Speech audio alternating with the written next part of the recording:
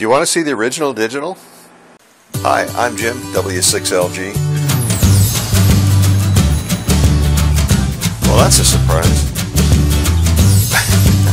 I'm surprised. So, I'm surprised by the amount. It's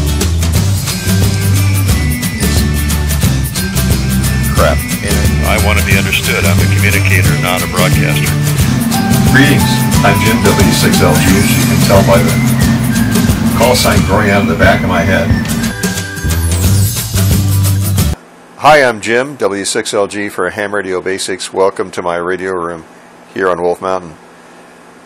This may be the original digital. It's possible. This is a telegraph sounder that would have been used on a railroad. As a matter of fact, the cable that's connected to it has Erie Railroad on it.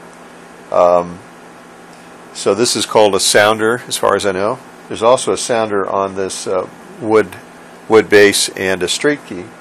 The straight key is connected to the sounder through a 9-volt battery, so that I could send with it, and we'll do that in just a second.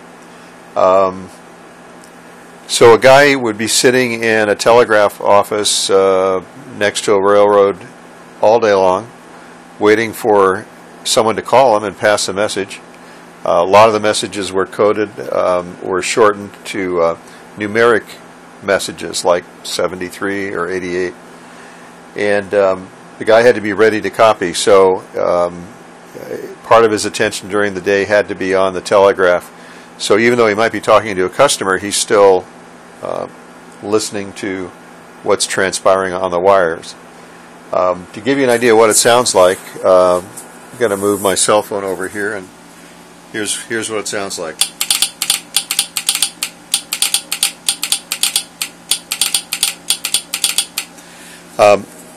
Sending with a straight key is a skill, and guys in World War II are really good at it. The way you're supposed to hold the button on the straight key is thumb goes on one side, this finger on the other, so these are opposing each other, and then this finger goes over the front of the button.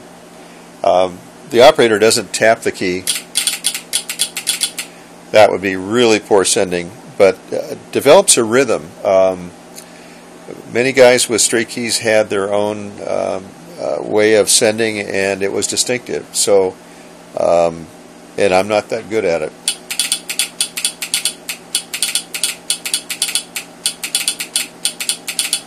So the idea is the wrist is to stay limber, loose, elbows on the table, feet squarely on the floor, sitting upright at attention.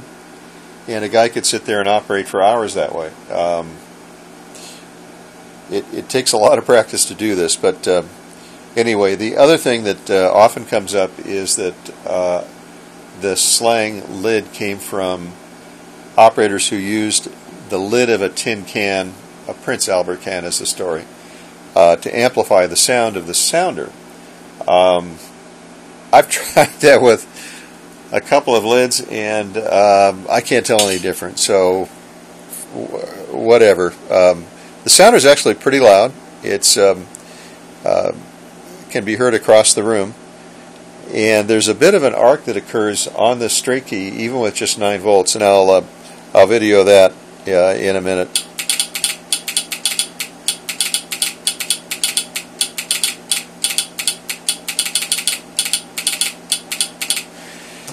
So a good operator could stay relaxed, send for hours.